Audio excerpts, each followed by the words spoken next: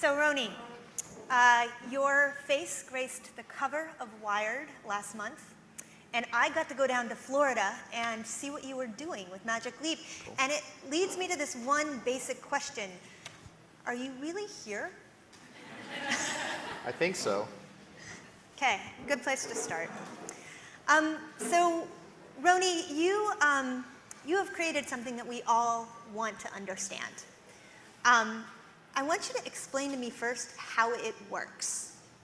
It's a great question. So I call what we do a mixed reality light field, and the inspiration came from, first of all, thinking about how we experience the world visually without any technology. And the idea was, there's this amazing display we have in our brain already. It's processed by our visual cortex, and I thought we would never build a better display than that, so how could we get into that? And that led to the studying of how the visual world outside of us, which we call an analog light field, how that interfaces with your brain, this sort of physics and neurobiology interface, and allows that display in your brain to create all the amazing imagery that we're doing right now. And our digital light field is basically mimicking that process. It's allowing the brain to be a display and not replacing the display you already have with something inferior. It's trying to use what's there. Okay, so how does it work? Well, the heavy lifting piece of what we do, we have to thank nature and biology. I mean, we evolved this incredible brain that has 100 trillion connections, hundreds of billions of neurons, and somewhere around 40% plus is all about visual processing and perception.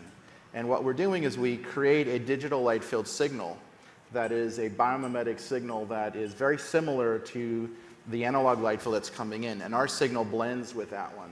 So really you have this one integrated signal coming from your eye retina system into the visual cortex, and you don't have something on top of the world. You don't have like a cell phone display in front of your eye like what people think of with VR. You just have something which feels like an integrated natural blending of digital and physical, and that's what we call mixed reality light field. All of the details of how those 100 trillion neural connections work will be here for probably 10 years. But it is a blend of how the brain works plus our intense effort to mimic a signal very naturally into your eye-brain system. So where did this idea start for you, Rony? It was interesting. It started with like a creative impulse to try to do things that were not books or movies or video games. I was thinking like what was going to come next in terms of how you can experience computing and entertainment and media, and just sort of imagining that. And then basically wanting to invent the technology to enable that. So it wasn't tech looking for like a purpose. It was like having this like kind of almost crazy creative vision and then wanting to build a tech that didn't exist to make that happen. And so, you know, many people have followed your story very closely, and you are now at a place where you have this office in Florida, you are building out this new huge office in Florida, you have a demo that you're showing people, and you have a steady stream of people who come through for this demo. What do they see? They see amazing things. First of all, the visitors we have, it's completely surreal. It's like being in a Neil Stephenson novel, and he's one of the visitors. He actually works for us. I was going to say, I think he's an employee. Yeah, he is. He is. We've been attracting creators of all types. So writers, artists, musicians, app developers, film companies, giant computer companies, just anything the human imagination could think of has been showing up wanting to see how what they do combines with this new form of computing. And broadly, I think of it as a kind of contextual computing. It's aware of the surroundings and it's interacting with you in a really human way. And what they're experiencing is all behind the scenes. We show people kind of our working prototypes. They're seeing real live experiences, really cool stuff, something we might show you in a couple minutes. And they're also seeing our factory. We're building kind of a state-of-the-art SpaceX type factory in Florida where we have these giant aircraft carrier-sized clean rooms where we're going to be producing our photonics. So all that's happening right now, and we kind of tour people through that. But you know, when we're thinking about the technology, I mean, in asking what they see, I want to know how you think it's going to be used, because right now, at least, the bulk of the conversation is happening around entertainment.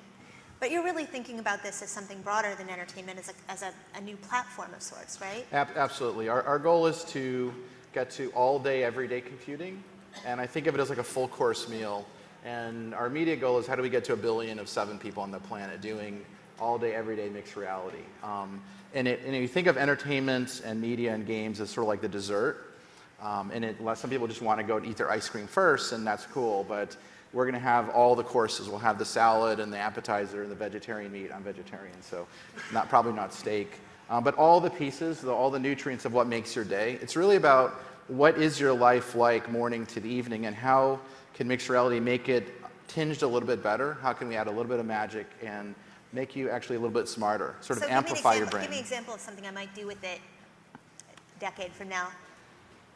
Probably within the decade, you might wake up and the first thing you might see your assistant pop up, and that assistant might be a very smart assistant and knows everything about your schedule, and you say, what are we going to do today? It's like, you're going to the gym, you want to have breakfast, yesterday you had a chocolate cake, so how about some salad? It might lay out your whole day. Let's say you want to talk to your mom. Okay. Your mom just shows up, she's there, and you have a conversation just like this. So since we're talking about time, within the decade that might happen, when are we going to see Magic Leap? I won't tell you when we're shipping yet, but I will tell you a couple of things. We are turning on the first production line of our factory throughout this summer. Okay. And that production line actually allows us to build through real commercial processes what our first product's going to be. So we are basically building a series of what we call pilots of the real production unit, and we want to be able to call a date with really high accuracy, and we want to make sure the product's good. So we may have a system when people visit us that looks like it should be shipping, but we're debugging, and when we say we're shipping, we really want to nail it. So, but it is coming soon. Coming soon. So what product is it that you will be manufacturing? What can you tell us? Think of it as a mobile computing device that has an extremely powerful CPU, GPU. It has a real-time sensing computer, and it also interacts with a cloud computing system. So really we have 3 computing systems in one. One does real-time awareness of the world, one that has a very powerful CPU, GPU that you can walk around with, and one that's connected to a cloud and having like security and privacy around that. And all of it is enabling this contextual awareness of the world, plus your ability to have this integration of mixed reality environments, characters, people, text. You just want to see a screen, you want to create a television, you could do that. You want to watch Breaking Bad, that'll be fun. If you want to have other things like we might talk about soon, they could just appear in your world. And it's really about not cluttering your eye, and it's about giving you complete control over that digital information. I'm thinking of it like a sacred space. We do not want the dystopian view of AR that people think about. We want this to be, you have total control of your environment. You're not being assaulted by stuff. You can actually erase things that you don't want to see. You don't want to see a billboard that's physical. You could erase that, make that your Twitter feed. That's the kind of thing we're trying to do. Well, you know, as we think about this technology, you know, technology is by its nature a neutral force. It's what humans beings do with it. You're thinking about introducing something so new and so potentially changing. How do you make sure, as best you can, that humans do right by it, do good with it? What does that even mean? Yeah, so we have guiding principles in the company, and we're going to try to socialize certain guiding principles as we come out. First of all, I think we're on the good side of the Force. As a company, we try to be more Jedi than Sith, and I think there's sort of roads you can take in this world. You can do a dystopian version of what we're doing, and maybe somebody will, but our goal is to try to do the more positive view of the future, and at least show a road. This is what it can be, and put some guideposts. Like, here's some rails. If you want to have a good version of this, here's guidelines for developers, for creators, for users. Give them tools to create safe spaces or safe sacred spaces. And then you can imagine all the terrible things, and those are the things we basically think about not doing. And maybe someone else will do it. We can't prevent that, but at least we could put some guardrails and say, if you go this way, you can have a wonderful experience. You go that way, you've entered the dark zone. There's free will. We don't control that, but we can at least point in a good direction. And in pointing in a good direction, one of the things that you're doing is you're working with a lot of partners right now, right? Yes. Yeah, some great partners. So should we be announcing one of them? We could. I mean, did you bring somebody along? Yeah, we have a couple friends from a little indie film company in Northern California. They're making this movie about spaceships, and they have this bad guy who wears a black suit. I think his name is Darth Vader. So let's I'd like to announce invite him up. John and Rob.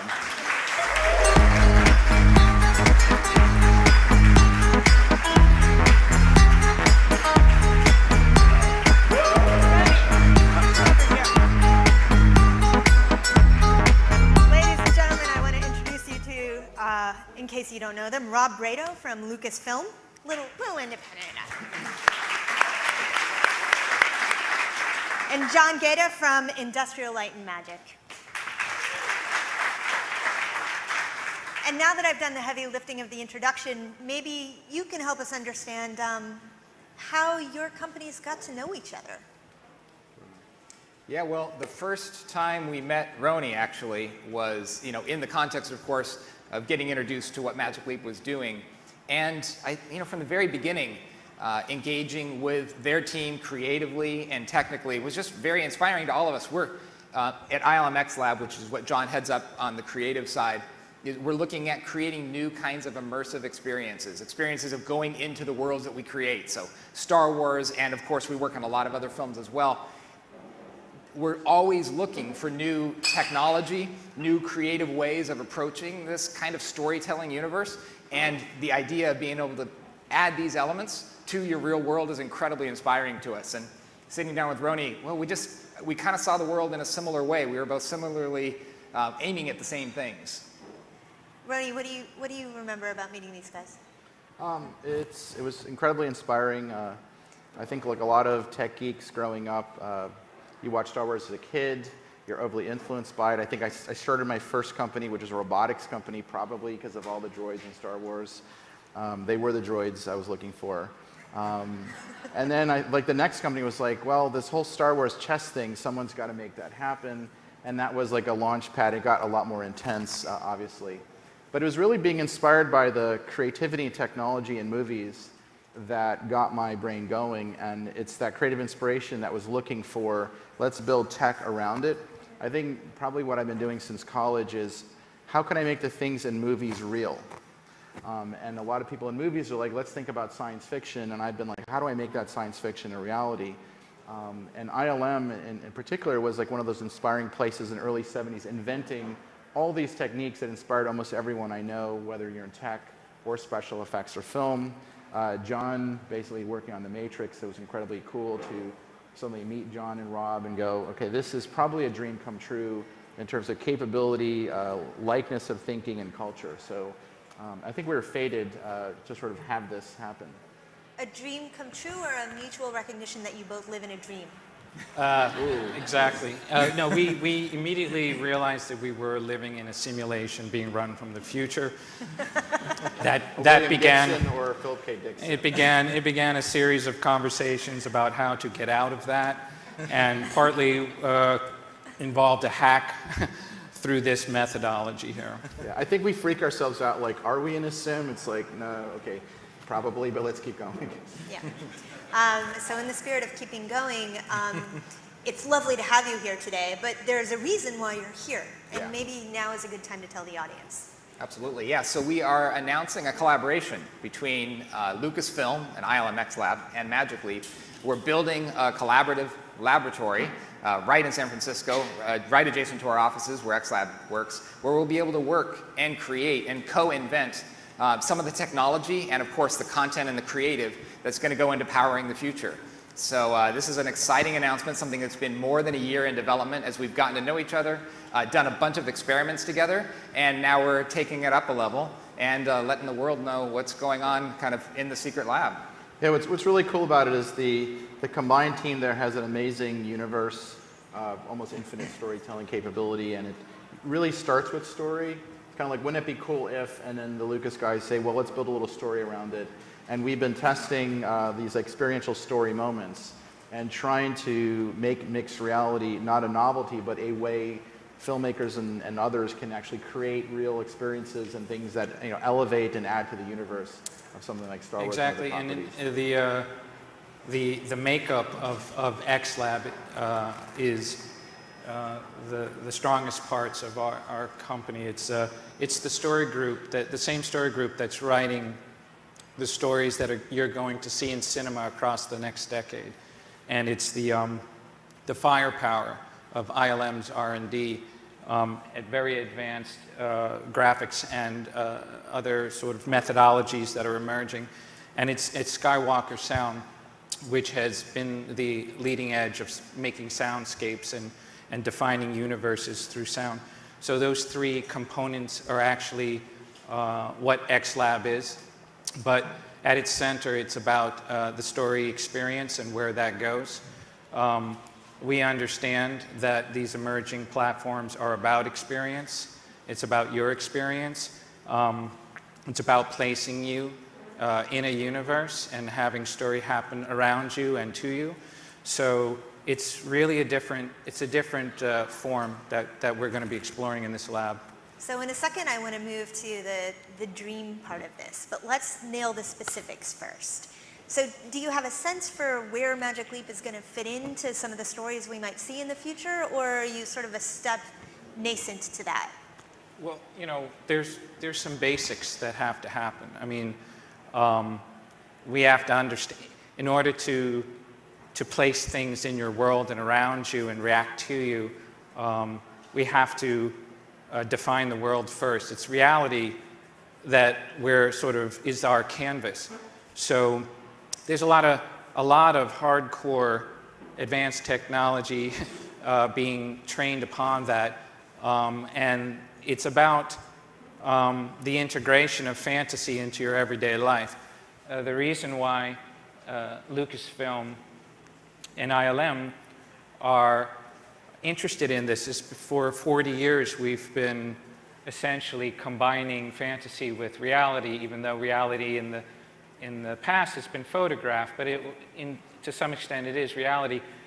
We are evolving towards basically making the world our canvas, right? And your eyes are the camera. So that is first is the fundamentals of integration. So are you going to be co-located? So how's that going to work? Because you guys are technically in Florida. Right, so our main campus is in Florida, South Florida, but we have a kind of a semi-secret team in Mountain View that works on a lot of computer science and computer vision. And with this partnership, we're going to be putting a lab literally like just from here to the back of the room. There's a Yoda fountain, and then you're all of a sudden where these guys are. So there'll be a Magic Leap secret lab, not so secret anymore, on the Presidio campus, where there'll be a portion of just Magic Leap plus Lucas and X Lab kind of activity, and another portion that will be, we'll firewall it away. There'll be a place for Bay Area developers to come in and hack on Magic Leap when we sort of open up that section. So the sort of secret lab with these guys opens first, and we learn a bunch of techniques, and then there'll be all sorts of interesting developers and hackers and makers hopefully showing up on the campus as well. Excellent. And you know, so John, you brought up the idea that reality is the canvas, and that introduces this sort of interesting thing, which is this changes all the rules we've ever had about how to tell a story.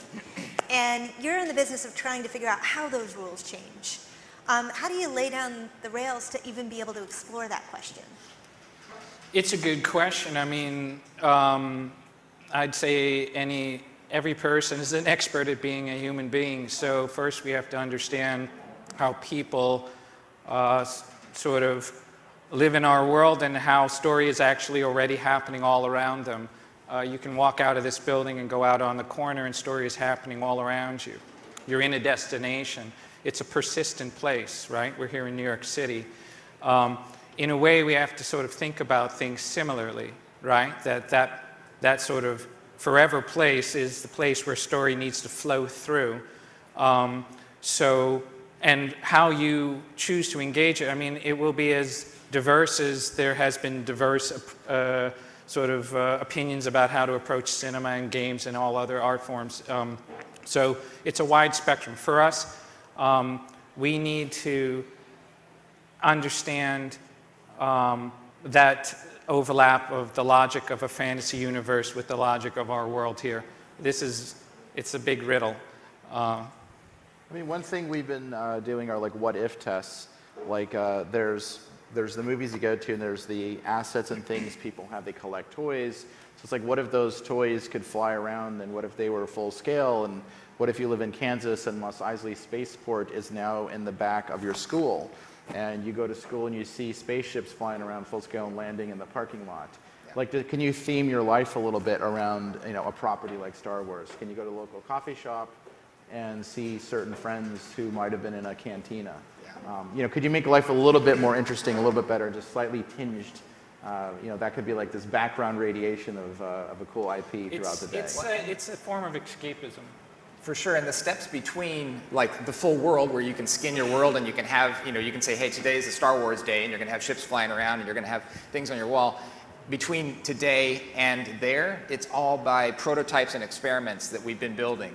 Some together and some ILMX lab experiments that we've already shown that aren't yet built on Magic Leap. So we did this little VR experience called Trials on Tatooine, which was a thing we showed at the Game Developers Conference this last summer, did some play tests with people, and it was really about first-person storytelling experience, a very simple, short experiment, just to kind of answer some of those questions for ourselves and for the community, like how do these elements interact with each other? How do you have agency in a story, in a universe that you already are familiar with? Is it going to be fun to introduce some gameplay interactions in there?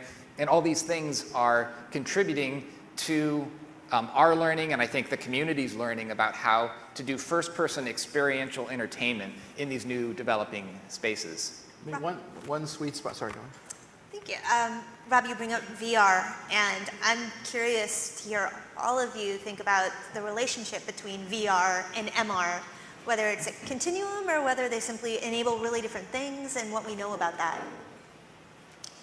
I see it definitely as a continuum. I think that, you know, when you have, it's interesting, in visual effects, of course, we started out with all practical visual effects, and then we went to heavily digital, you know, for a number of years where there were a lot of digital effects and very few practical effects. And today, I would argue that some of the best mix and some of our best work, certainly, that we're doing right now is the best of the practical world and the very best of the digital world. And that it makes the most compelling and believable expression of some of these stories that we would like to tell.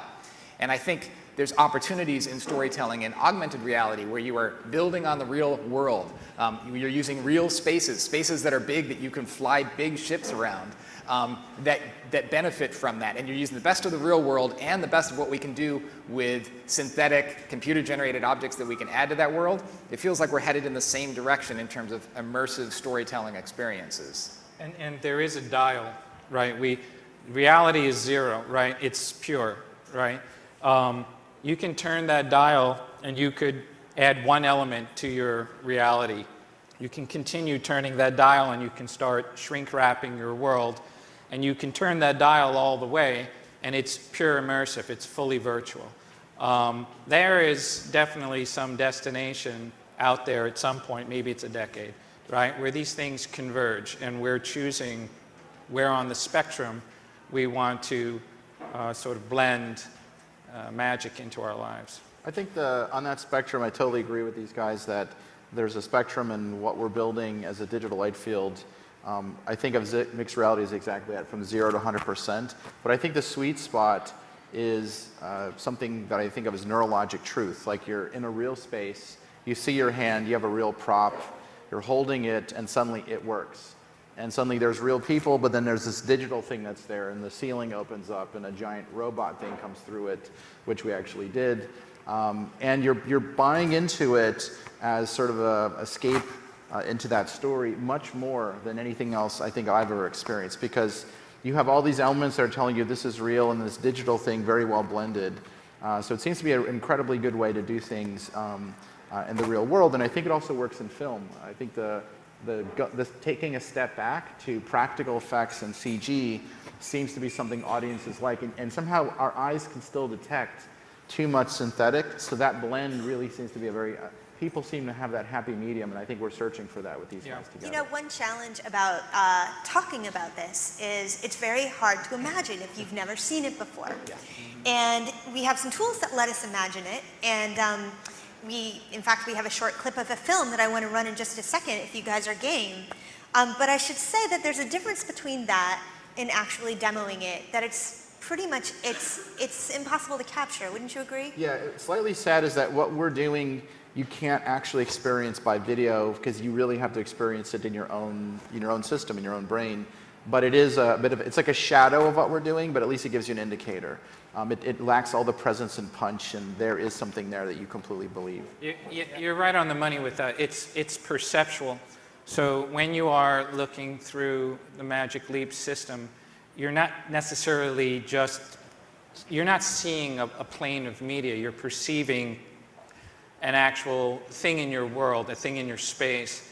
And there is a certain amount of belief involved, right? So as we go through the years and things become higher and higher fidelity, and they absolutely will, and they will in quick periods of time, you'll start believing that which you see, and it'll stop becoming media, and it'll start becoming something that is with you.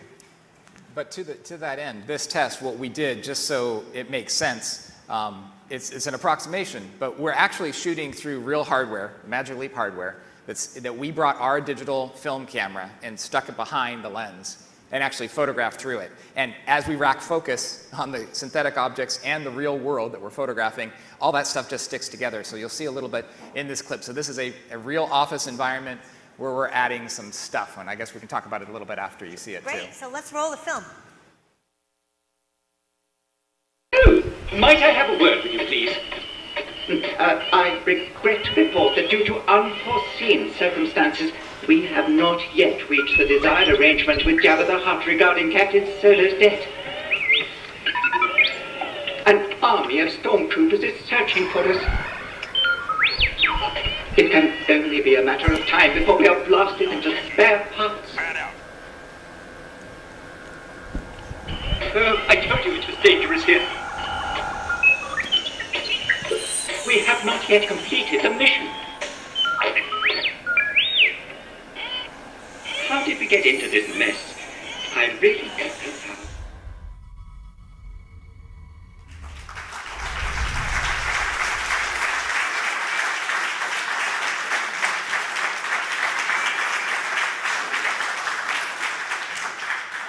Just a quick word on that. When you're actually experiencing it, you see R2 and 3PO. They are the droids that we are looking for. It's one of the key words we wanted to get in there. Plus, somehow we were going to try to do scruffy nerf herder, but there was no reason to put it in except for just threw it in there. But basically, they're metallic. There's no pixels. They're standing there. They're just as real as these two guys. You're still real. And then we were trying to also simulate what a Star Wars universe hologram looks like inside a Magic Leap light field. So the part where you see these grayed out like little ships, that's sort of like a Star Wars universe hologram. So it's kind of interesting. It was like a second derivative hologram. What we do actually isn't a hologram. It's a light field stimulating your visual cortex to create like a neurologic reality, and then stimulating what a movie-like hologram is. So it's kind of a really cool test of those two things. I don't know if you guys want to. And we've done tests with Rony and his crew for the last year, and there's no post-processing whatsoever. That's live in the room, and that was not too long ago. Yeah, and they're aware of the environment. You know, as R2 goes behind a table, the table is blocking him, so he goes behind it. So it's like they're there minus the atoms, which is really cool. And if you think about where we can go with just something like that, we were talking about 3PO. And imagine a 3PO that has real 3PO intelligence. He speaks 10,000 languages in Bocce and Mandarin, and he's there with you throughout the day and explaining the world to you. And that seems like a much friendlier way of introducing things like AI to your life, because he's a good character. You know he's not going to do bad things. He's not going to take your personal information. He's your friend. So something like that is a really cool thread. Absolutely won't do that. And as you know, might make corny jokes, right? And as you know, because C-3PO tends to have a lot of anxiety about because he's a protocol droid. I mean, like, he brings with him his world, his thoughts, his universe, right? As he thinks, he can only relate, you know, to what he's seeing through that which he knows, right? So therein overlaps, right? Two universes, yours and theirs. So, John, you've been in the business of dreaming up the future for a very long time now. How does Magic Leap compare to other technology that you've worked with? Well, as I mentioned it before, what they're onto is bordering on perceptual media, right? It's hard to explain that until I can't give you words to make you imagine it, right? There's traditional media, things that we look on screens and things like that, and we know that we're separated our life from that media. Right. But the method that Magic Leap is approaching here is really about trying to have your brain believe that which you see. And I really can't explain it. I can't give you words. You will get to try it when you can, and you will understand what I'm talking about. Are we going to move to a place at any point in the near future where more people will be able to demo it? Yes. Are we in fact all demoing it right now? Well, all of you, I want to thank you for joining us, if in fact you joined us today, and welcome you back next year for another longer video. That would be awesome. All right, thank you. Thank you so much, Jessi.